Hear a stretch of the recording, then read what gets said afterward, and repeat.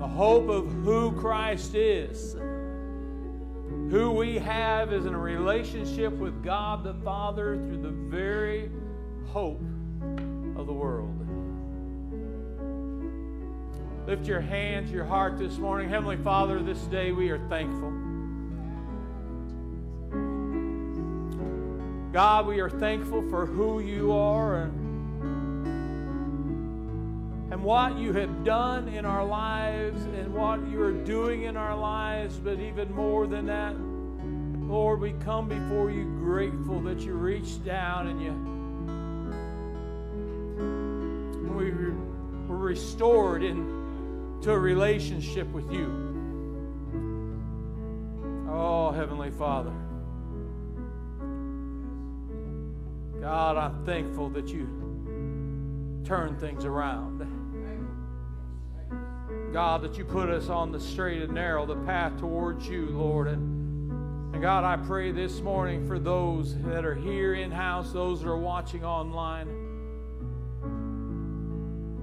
God, let our focus be of who you are. In Jesus' name. Amen and amen. I invite you to be seated. Thank you, worship team. I was sitting in my office early this morning. Hopefully that wasn't me. And I was praying and seeking God, praying over the message that He placed within my heart for you, and worship started to take place, and I could feel the anointing of who God is. Not who God was, but who God is in our lives today. And I rejoice. How many of you want God to do something for you? Put your hand up. Jimmy, throw that slide on there. How many of you realize that God wants to do something in you before He does something for you? Sometimes God just wants to simply do something within you, because there's so much for who we are. God has a plan for you and I, and God knows that the very things we have need of are presented to us and provided for us. Scripture says, if you'll seek ye first the kingdom of God and His righteousness, all the things that we have need of shall be given. Amen? Amen. Anybody remember what I spoke on? You can turn these monitors completely off up here for me. All I'm getting is a little bit of Scrooge. It sounds like a little humbug going on. Amen. Who can tell me what I preached on for the last month and a half of 22?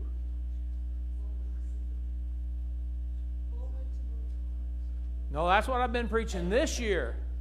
What did I preach on at the end of last year? Well, we're shooting all over the place. Let me just remind you, I spoke of generosity. Anybody remember those 6 weeks of messages on generosity? God is faithful. Amen? So I want to continue in some generosity. One individual I saw shake her head yes was Lee in the back. We spoke of generosity. Lee, you want to come up here and get something? Cool, come on.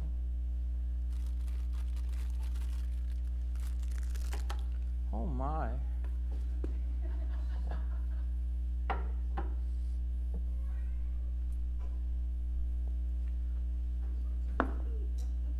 You want that cool sock cap? Okay. You're embarrassed now. Don't be embarrassed. Who are guests here this morning? Well, all the guests that are here this morning, or if you've been a guest in the last few weeks, come on up here. You don't have to be online. You don't have to stand in front of the camera. Don't zoom in on them, okay?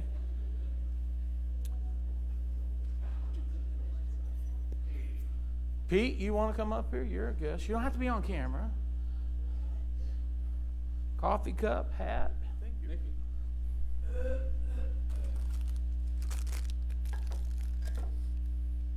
There you go, Pete. See, one of the things about generosity is making sure that everybody that ever comes into the house of the Lord knows that God is here to give unto you. Did anybody show up this morning not expecting God to do something? See, every time I come into the house of God, if it's on a Tuesday morning when I am coming into my office to do work, or if it's me coming in for a service on Wednesday night or a life group throughout the week, or coming in on a Sunday morning, I come expecting God to do great things. And if you have a problem with trying to figure out what God wants to do with you and what God wants to do in you, I encourage you to get into the Word of God, to spend time in prayer, finding yourself plugging into His conversation that was written 2,000 plus years ago. The Old Testament before, the New Testament since. God has a plan for us. Amen? So I'm going to invite the ushers to come this morning. We're going to have the honor, the privilege to give back to God for all that He's ever done for you and I. And I'm thankful that I have the heart's desire to be able to bless the kingdom, to bless the church, to bless ministries. So if you have your tithe, you have your offerings, just lift it up. If all you have is an empty hand, lift it up and allow God to fill it with some of His glory and His blessing. So Heavenly Father, this morning we ask, God, that You'll reach down and that You will bless the hearts here in this sanctuary, Lord, the hearts online, if it's live now or in repeat or on YouTube channel later. God, bless hearts that have hearts to give. God, we know that through Your hand multiplication takes place, and You bless it, and that's what we ask, Lord, that You bless our offering like You blessed the fish and the loaves. Multiply it for kingdom's sake. In Jesus' name, amen and amen. Thank you, sir. I have a few announcements, and we're going to jump right into, praise the Lord, our message. I encourage you to stop by the information desk out in the foyer. There's life groups already out there, some options for life groups.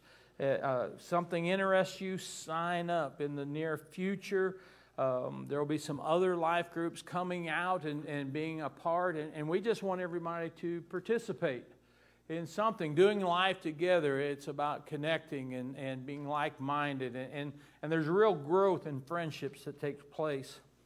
For all the ladies in the house, one woman went, woo. Let's try that again. For all the ladies in the house.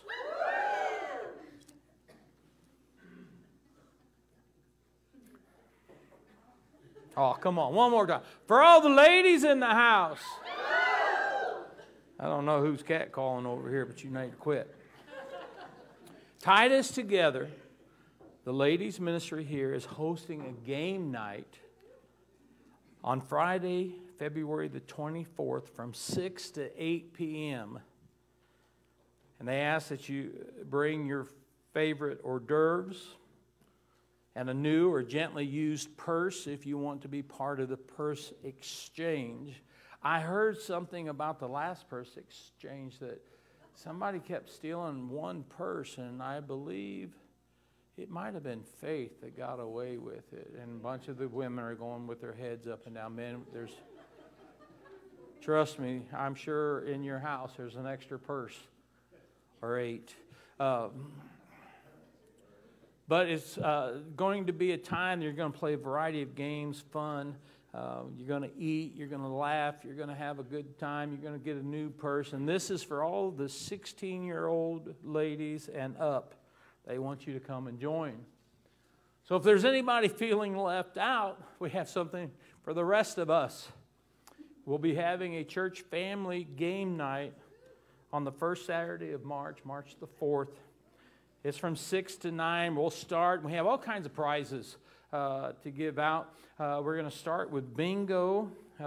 It's holy bingo. No one get upset. It's there's no money involved. And then after several games of bingo, we'll play a variety of other games. Bring your favorite snack. Bring your family. Invite a friend to join us. It's just a way for us to reach out into our community around us and let them know that coming to church isn't so scary. It isn't so bad. It's truly a family. And for all those that have already signed up for Financial Peace, or if you're interested in signing up for Financial Peace, there will be a quick meeting in the media room. That's the room off the back. It says media in green above the door. After service, Billy Joe will be hosting a meeting, a short meeting. And if you're a guest, we ask you just fill out a welcome card. It's a green card in front of you. If there's not one in front of you, put your hand up. Somebody will bring you one. I did not mean to embarrass any of our guests for coming up front, but we just want you to know that we appreciate that you're here. You are welcome in this house. Amen. Turn your Bibles with me as we continue the message, Moments to Movements.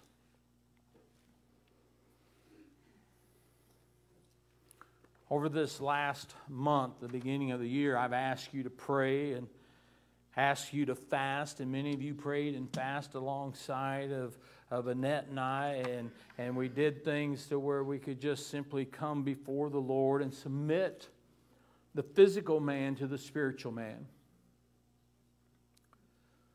One of the very first in this series, we read to you Hebrews chapter 12, verses 1 and 2, and it talks about a great cloud of witnesses and how we should throw off, lay aside those things that hinder us to run the race, to fix our eyes upon Jesus.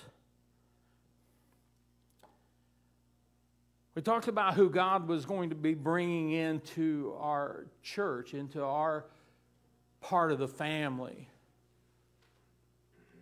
I shared with you about the unchurched, those who have never felt welcome in any traditional church. It's the reason why these game nights that we're doing opens up some doors. Some of the other life groups will open up the doors. Some of the things that we're going to do in the future will open up doors for those that are unchurched. I talked about the overchurch, the ones who's had a whole lot of church but never really had a relationship with Christ. They go through the religious rituals, those requirements that says that, oh, we are a Christian, but yet they have no relationship. They never ask Christ into their life. And the third was a term that was new to all of you, the D church. Those that love Jesus, but they don't like the church. In the second of the messages, it took 2 weeks to preach, but it was what will it take? And I gave you a prayer plan and asked you to pray this way, even make a list upon and put it upon your refrigerator in your bathroom mirror. And I asked you to pray about giving you wisdom and giving you unity and giving you favor. Again, and not putting it on the screen, but the slide I had Jimmy start with was, God's wanting to do something in you. And so we pray and we ask God to do the things that He needs to do. How many of you know that we're not perfect? Not one of us is perfect. But as we come together, perfection starts to happen. Why? Because where you lack, someone else will not lack. So we become one, and that's the reason why it's so important for us not to be this dysfunctional body of believers. Let me give you an example, especially for us old people. Some of you looked at me like, I'm not old. Yes, you are. Have you ever been reminded that you walk too much or climb too many stairs about midnight when your calves start to cramp and they literally pull up behind you and you did not realize that the heel of your foot could touch your lower back? We don't want that. So in the body of Christ, we don't want somebody doing their own thing that causes discomfort. But yet we all have our purpose within the body of the believers. Some have giftings in areas that others don't. Some of you are given the gift of hospitality. Some of you have the gift of gab. You know, I start talking and I can't shut up. You know, it's one of those gifts that you have and you're thinking, well, Pastor, I really don't know what my gifts are. And you need to be reminded of where I preached before was what you find to be something that you're passionate about and that you're good at. That's the beginning of knowing what your gifts are.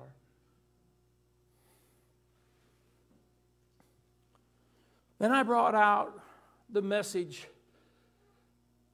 about leaning in, taking opportunities.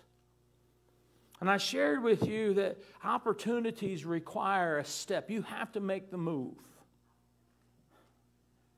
And then I reminded us that opportunities have a shelf life.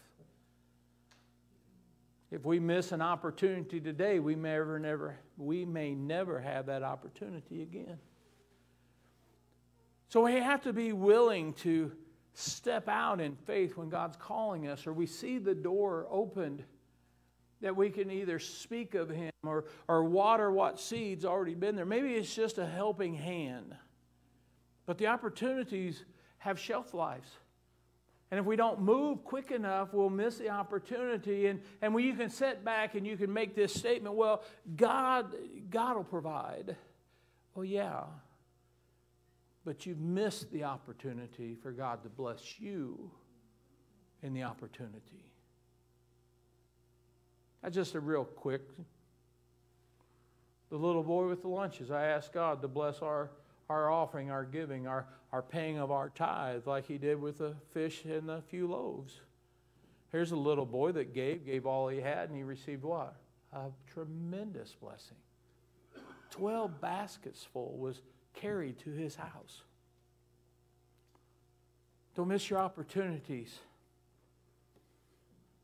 So when I think of making movements and doing those things, it's literally like this. A movement is just moving from where I'm at to one step over. That's a movement. It starts to take place to where in some it's an effort to move from one area within their life to another. But the more that you do, and how I wanted a baby that was just learning to walk to be up here for an illustration. And how they'll hang on to something and they'll drag that toe out a little bit, or you're sitting there on the couch and they're over at the coffee table, you know, and they're looking at you. And they start to turn. And they take that first step, and then all of a sudden, boom, they hit the floor. They climb right back up to the same coffee table. They'll do whatever they're going to do, and then all of a sudden they get that courage again to. Now they just fell, did they not? How many watch babies do this? As a pawpaw, I really like watching it. And they turn again and they start to move. But this time they get not the first step, but the second step and the third step. Even though they may fall before they get to you, they're learning how to make movements that now, as we are older, becomes habitual. You don't have to get a hold of the coffee table and make sure that, well, there's some of us that need to get the coffee table. If I'm on the floor, I need a coffee table to get back up. But you know what I'm saying is there's a process within us. Once we have the confidence and we learn the ability, we can make movements. And there's times in our lives, church, that we go from moment to moment. Some will call it from mountaintop to mountaintop, but the greatest growth is in the valley. The greatest growth in our lives is going through the hard times and the hardships and going through those things that we have to learn to lean upon who Christ is in the midst. This movement that God is leading us to, it's about involving each and every one of us, touching somebody else, touching their lives. It's about people. It's just not about filling a church sanctuary or having 4,000 people watch us online. It's about touching people's lives. What we have is a place that we call home right here, but we have to get out of this area. We have to make the movement into the society around us, and we have to love them. We have to show them mercy. We have to show them grace. We have to have compassion to come upon us. I did a small little study about how many people live, shop, and go to school within a half mile of this church. In an average week, 10,000 cars drive by this church, either in Johnson or on National. In homes and residents, within a half mile of this church, there's nearly 4,000 people living. The high school's just down the road. Moraine's just across the road. The other university is just a quarter mile away. How many people do we have surrounding us that we can take these moments that we have within this congregation, and we've had some wonderful moments. Lives were touched. How many had really a close encounter with God in the last month? These altars filled up. God answering prayers, doing things that He's promised to do. We move from these situations in our life, and we just create. And we have to create an atmosphere within us. Again, remember, God wants to do something in you before He does something for you. The atmosphere of praise and worship and the attitude of praise and worship within this church creates an atmosphere that Christ Himself comes in. God, His Word says that He inhabits the praise. And the more that I think about what's happening in this world, the more burden for our community I become. Some of you are aware, some of you are not. But as of tomorrow, Annette and I have been your pastors for 6 years. For 6 years. Oh, well, thank you, but that's not what I'm saying. It's not about a celebration of anniversary. It's about God brought us here. He brought us out of 84 degrees up to this mess. And, well, praise the Lord. I know. I love it here. But do you realize there are tens of thousands of hurting people?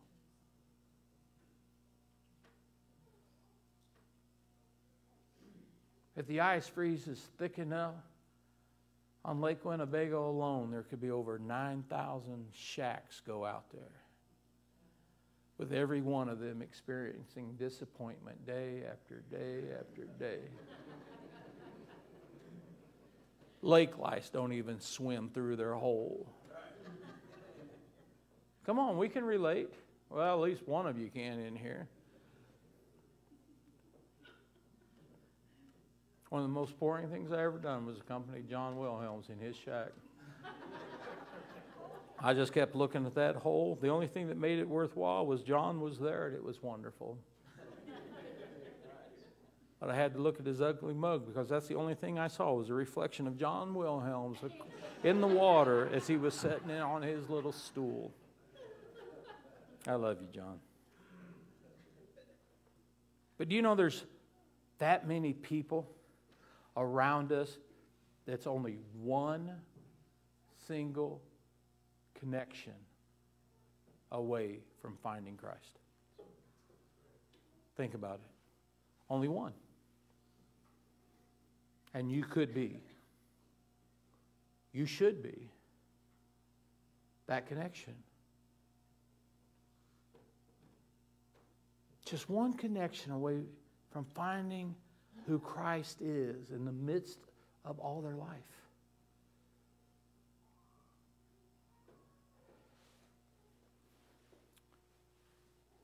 We're living in a society that people, we're still seeing the running on of all the disappointments of government and promises that government has made and other people in our lives have made. But church, this morning I want you to hold fast to the promises of God in your life. In the book of Numbers, chapter 13, starting with verse 26. Now they departed and came back to Moses and Aaron and all the congregation of the children of Israel in the wilderness of Paran at Kadesh. They brought back word to them and to all the congregation and showed them the fruit of the land. Then they told him and said, "We went to the land where you sent us. It truly flows with milk and honey, and this is its fruit." Another portion of Scripture talks about the grapes was so large that 2 men had to carry it on a staff, and it was bent. It bowed. They all said it was filled with milk and honey, and it was just a wonderful place. Verse 28. What a horrible word. Nevertheless, the people who dwell in the land are strong. The cities are fortified and very large. And moreover, we saw the descendants of Anak. The Amalekites dwell in the land of the south. The Hittites, the Jebusites, and the Amorites dwell in the mountains. And the Canaanites dwell by the sea along the banks of the Jordan. But I want you to look at verse 30. And I want you to hold on to this statement. Then Caleb quieted the people before Moses and said, "Let us go up at once and take possession, for we are well able to overcome." Say it with me. We are able. We are able. We're able to turn this city, this community upside down for Jesus Christ. We are able to break the song that was sung. He breaks every chain. We are able to introduce to people that are addicted, that are suffering, that are hurting, to the one that has the ability. We are able to walk them to the foot of the cross and do something great by just simply introducing them. "Well, Pastor, I don't like to witness." Well, Puddin' Pop, you're witnessing either for Christ or you're witnessing not for Christ. Every day of your life, in your actions, in your voice, everything that you do, you are a witness either for God or against God. And if you haven't been told this for a while, let me remind you, all because you come to church don't make you a Christian. You can stand in the garage and you ain't going to become a Harley. You can go to the woods and you ain't going to become a tree. It's who we are because Christ gave us those opportunities. And sometimes I have to be funny just to make sure that everybody stays awake. But the facts are, this is serious business. Amen. This is serious business. Look at verse 31. Let me put it in. Whose report are you going to believe this morning? Somebody outside saying, "Oh, there is no reason, there is no purpose for God, there's no reason to be in church"? Are you going to listen to the good word of God? it says, "But the men who had gone up with him said, 'We are not able to go up against the people, for they are stronger than we.' And they gave the children of Israel a bad report of the land which they had spied out, saying, 'The land through which we have gone as spies is a land that devours its inhabitants. And all the people we saw in it are men of great stature.'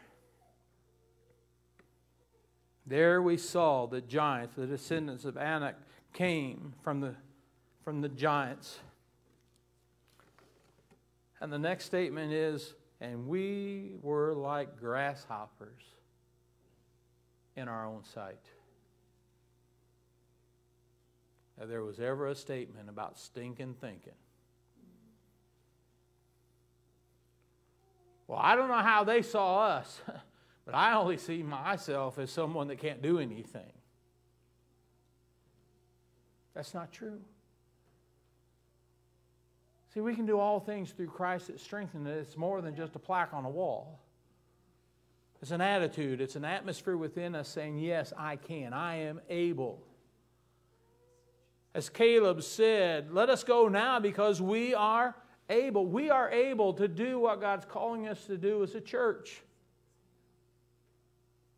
I don't know what the next 6 years holds for Spirit of Life, but I can tell you this, I know who holds me. I know who holds you. I know that we are able enough to go forth, not seeing ourselves as grasshoppers, but seeing us as mighty men and women of valor, mighty individuals that can go and take the land with a purpose. We can claim victory over our homes, over our families, over our relationships. We can claim victory over depression and anxiety. We can claim victory over those things that attack the mind by remembering who we are. See, I'm convinced this morning God doesn't make junk. We make bad choices. And bad choices takes us to places we don't want to go. But God has always given us the ability to turn and come back to Him. So what's the vision? I'm glad you asked. We need a vision. You need a vision for what God's calling you to do. The vision for this church is to create an atmosphere of ministry that everybody that walks through the doors will feel accepted, loved, and concerned for. I believe we do a great job of that. But we need to go to the outside of the walls of this church. We need to find ourselves in our homes, in our places of work. We need to find ourselves as we frequent the same convenience store. Every morning you get a cup of coffee and you know the clerk by name. You know, you might go in, get you a Diet Mountain Dew, light on the ice, you know. Well, that's what I do. So we just, you know. You go into work and you go by the same 4 or 5 people that's on the line before you. Every day. We have this vision that we need to write out for ourselves. Scripture says, without vision, people perish. I don't want to see our families perish. I don't want to see your families. I don't want to see your children and your grandchildren suffer anymore because they have not chosen to align themselves with Christ. But you have access to them. Only when they come in here, or I meet you somewhere outside of these 4 walls, do I have access to your family.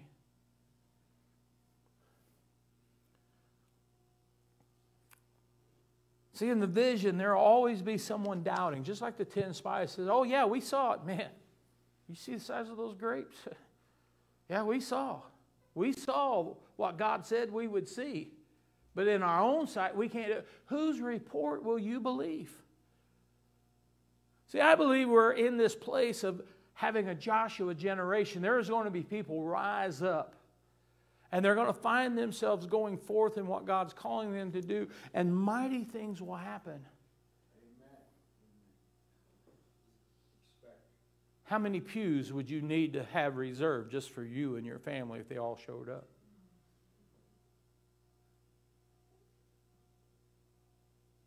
How much area would we have just to house just our sons and our daughters? My gosh, we'd all have to stand against the wall if all of our grandkids came. Why? Because there's a lot. See, we don't have to go out and try to win the world across the water somewhere. We have a mission field right outside this church. You have a mission field just pulling out and going west. Look at all the people. Do you know last year during soccer season, there must have been 1,500 kids on these fields just across the way. Joshua says, we are able. Caleb said, we are able. And church, I believe with all my heart that we are able. In Matthew 28, this is our inspiration for the vision that God placed upon my heart about going from moments to movements. Matthew chapter 28. Then the 11 disciples went away into Galilee to the mountain which Jesus had appointed for them. When they saw him, they worshipped him, but some doubted. And Jesus came and spoke to them, saying, all authority has been given to me in heaven and on earth. That scripture pertains to who you are sitting in the pews, watching online, for me standing here. That all the authority in heaven and earth has been given to us for us to go.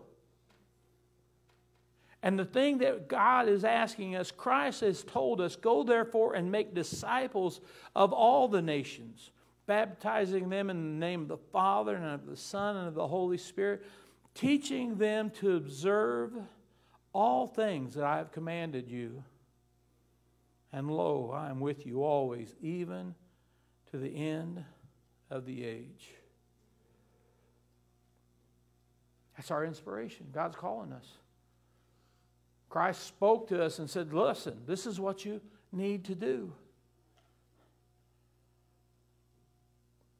What we have to determine within ourselves, and I'm going to be closing here in the next 5 minutes. Maybe I should retract that and say a little over 5 minutes. Put that all in picture up there. As that comes on the screen, we need everybody involved. Moments to movements, we need all in. All hands on deck. Pastor, I can't do much. You can do enough.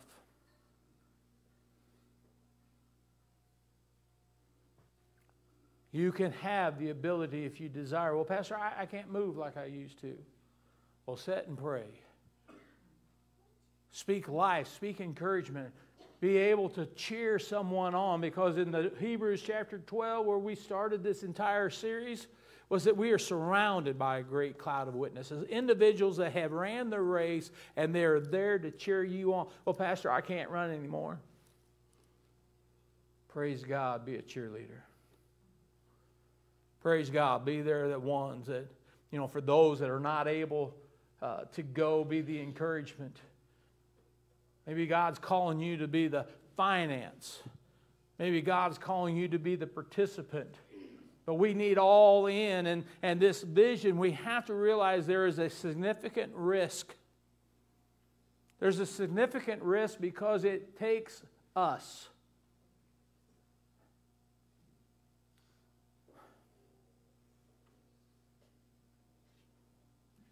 Wishes have to be activated. Desires have to be activated. I shared yesterday morning at the No Regrets conference in the room. I'm talking about the promises of God just don't automatically come. They have to be activated. Scriptures like draw near to me and God will draw near to you. We have to draw near. We have to make the first action towards God and God will come. Annette and I have adopted this generosity mentality our entire life. Well, I should say our entire life of ministry. It's a mental state that includes the thinking about not just where we're at today, but what we want for tomorrow. And if you're thinking all I'm talking about is money, you are absolutely wrong. The Word of God says if you want friends, show yourselves what? Friendly. Annette and I want to be surrounded by friends. Men and women of God that are there as a support, that we can support, and they can support us. We want to see our tomorrows filled with men and women that are doing God's work, because as a pastor, my whole goal is to lead you in the direction, to pastor you, to be your shepherd, to encourage you. Some of you don't like it when I get on you. But a father upon this earth, Scripture says, if a father was not willing to correct his child, he hates the child. And guess what, sweetheart? I love you. Correction has to come some days. You know, one of the things that always concerns me is when somebody says, Pastor, I need to change, and they insert the 3-letter word, but. Then that totally neglects and void what they want.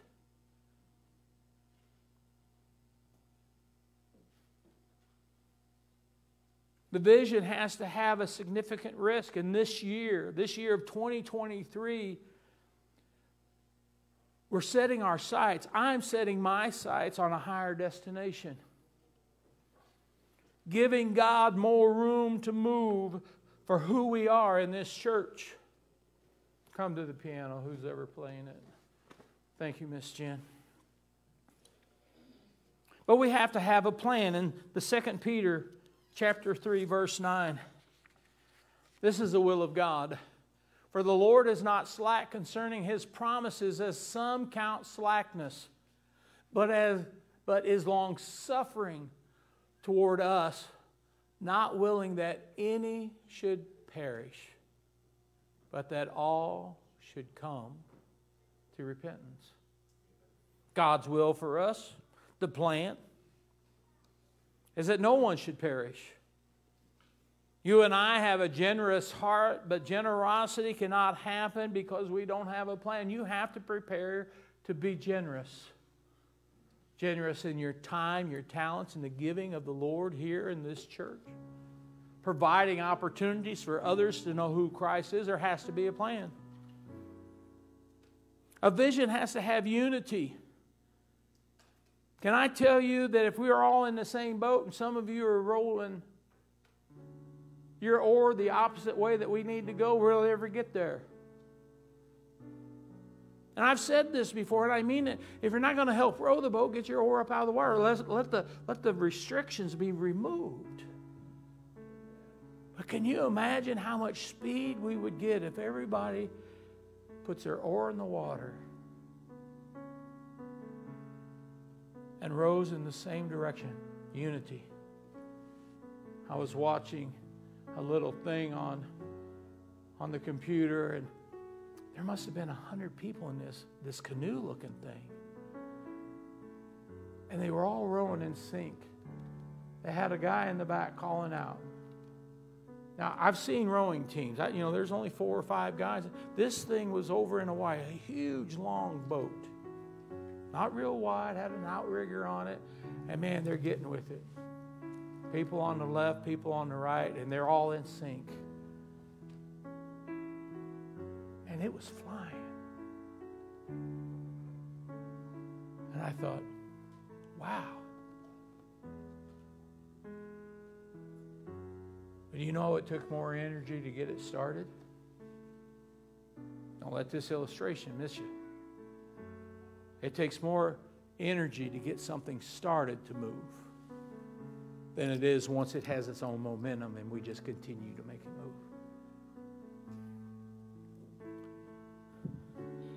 I ask you that you start thinking why God's called you. Don't think about what God can do for you. Start thinking about why God's called you.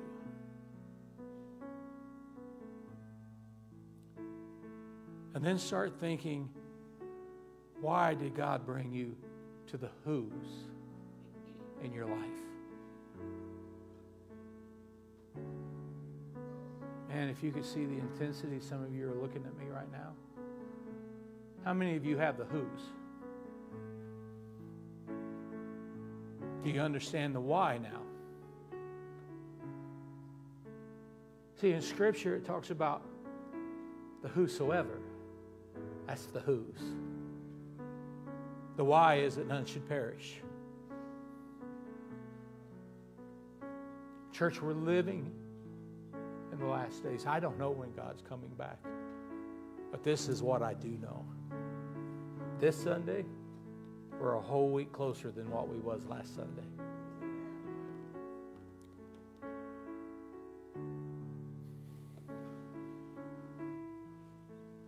See, I know from my own experience of 30 plus years of it being in the ministry, I've seen single parents, moms and dads, come into knowing who Christ is and their life starts to change. I've seen the drug addict, the alcoholic delivered. Just not going through a program, but true deliverance. I've seen shame-filled men and women from the things that they have done in their life bow their knees at an altar and come up. Literally, their whole face is now changed. I was called into a house, a lady that attended our church. She says, "Pastor, will you come? My brother's drunk again." And I walked into that, and there just wasn't bottles. There was those big jugs of gin that was just all over, and he was just laying there lifeless. And I prayed for him, and he came into a place of being conscious enough, and I asked him some tough questions, and he says, "I want my life to change. I want my life to change. I don't want to do this anymore." I said, "It starts with Christ." I mean, you can't get past some of these things in your life unless Christ gets in the midst of it. But this is a fact. As I prayed and he accepted Jesus Christ, the booze smell literally left his body and his breath. And he was saturated. When he went to the doctor says, "We don't know what happened, but if you would have stayed in that state, you would have died from the alcohol poisoning that was rampant and rapid." All the results of the testing show that somewhere you started to be cleansed. Fact. For over 30 years, I've seen children that had no one come into a house of God, find Christ, and be accepted. We became not step-parents, but we became mom and dads to children that didn't have any. I saw teenagers at the most important parts of their life accept Christ, and things start to change. Young girls not giving themselves away to any guy that just smiled and said, "Oh, I love you." Individuals that were struggling and just literally filled with turmoil. And the last thing I want to share with you, stand if you will. It's very easy and it's very simple.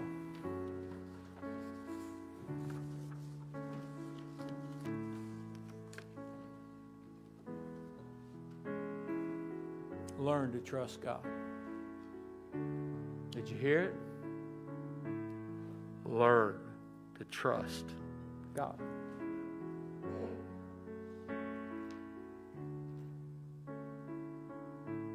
Our God doesn't lie. Everything that you can read within the Word of God is truth.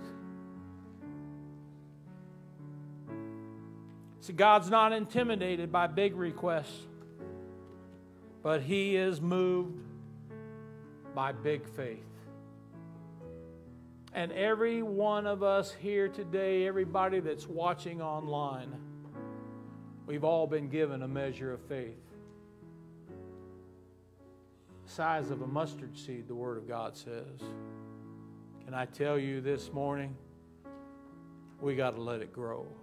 And we got to be intentional about making it grow, creating around it. Church, I want to see your family saved. I want to see your friends. I want to see your children and your grandchildren. I want to see your neighbors come to know who Christ is. What a great way to build a life group in your neighborhood. Get them saved. Introduce them to who Christ is.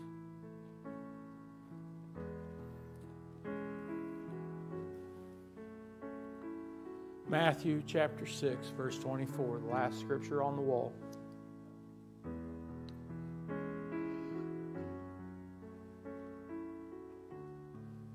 No one can serve two masters. For either he will hate the one and love the other, or else he will be loyal to the one and despise the other. You cannot serve God and mammon. And the scripture around that context is this: where your heart is, that's where you'll find your treasure. Scripture says where your treasure is, there will your heart be also. The sacrifice. What are you willing to sacrifice that your family will know God? What are you willing to sacrifice that people you work with will know God? Is it cleaning up, drawing closer to God, making sure that you're here, that you're involved, that you're a part of things, that you're growing yourself in a discipleship program, that you're growing, applying the Word of God? What kind of sacrifice? Does it mean that you need to get up 15 minutes early every day, or you need to quit watching certain shows and you spend time with God? Oh, Pastor, I can't miss my shows. Do they still have all that, Days of Our Lives and all that stuff? I remember my mom, she would miss everything to go make sure she was home to see that. Sand through the hourglass. Oh. What are you willing to sacrifice?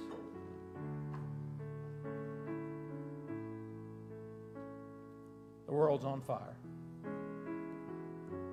Are you going to wait for someone else to run in? Or are you going to drop and go? Bow your heads. Heavenly Father, this day I am thankful that we are here and you're a part of our lives. God, I ask that as this goes forth, that Lord, it's not about what I say, it's about what they hear. Lord, let everyone hear your word and your promises. Lord, let them hear the influence of what the inspired word that you gave to the writers. God, apply it to our lives. Let us see that it's not that difficult if we just, God, we just got to let go of the coffee table. We got to take some baby steps in what you're leading us. But God, with confidence, Lord, I know that we can walk not just simply by sight, but we walk by faith, and we walk by faith in you. So God, anoint the mind and the heart. And God, let us find ourselves saying we're in. We're all in. We're all in. Not all in, Pastor, but God, we're all in for you. We're all in for the kingdom. In Jesus' name. Amen. And amen. I encourage you, if God spoke to you and there's something going on in your life and God is doing something, will you reach out to me? Most of you are Facebook friends. If you're not a Facebook friend, request me. It's John J. Rodgers. But I would really like to know what God's doing in your life. So if you will, please, be blessed. Don't forget, Financial Peace is going to meet in the media rooms. Feel free to go that direction.